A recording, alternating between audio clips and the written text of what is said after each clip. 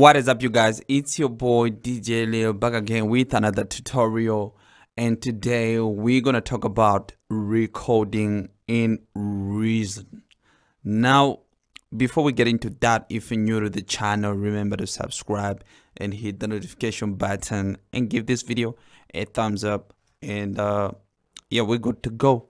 Now let's get back to business. Now, talking Reason and recording is as pretty much as recording in any software, say Cubase, Pro Tools, Logic, whatsoever.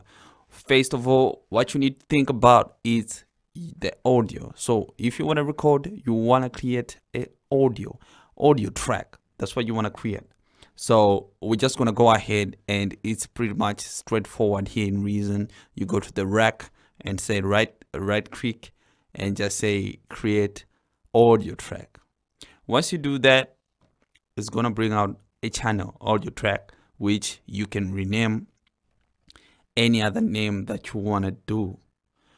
Either you want to record a lead vocal or a guitar or some backing vocals, just go ahead and write it on the channel, and it's gonna correspond into the sequencer window, right? Which is this.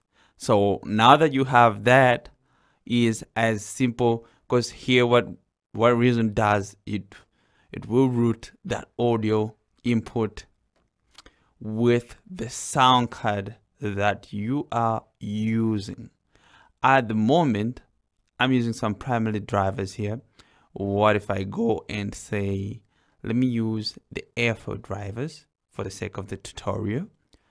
I use the F4 drivers, then I select input 1 from here, which is gonna give me an input right here. You can see, and you have the monitor right here, which if you turn on, you'll be able to hear yourself when you perform, and if you turn it off, it's gonna be as this.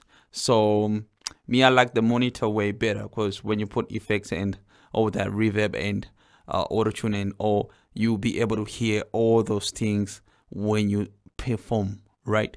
And I think it just gives you a sort of a nice way of boosting up your performance. You should try it, give it a shot, see if you like it, and yeah, that does it. So now that you have come to this point, all you gotta do is press the record button, which is in most softwares the red button. So you go ahead and record, and let me remove that click. I say off the click, and yeah, you go ahead and voila. Oh yeah, let's do this. We're recording in Reason, and yeah, you can check out the sound, see if you like it. Man, I'm just talking some nonsense. Anyway, let's hear that. So, oh yeah, let's do this. We're recording in Reason, and yeah, you can check out the sound, see if you like it. Man, I'm just talking some nonsense. Anyway, let's hear that.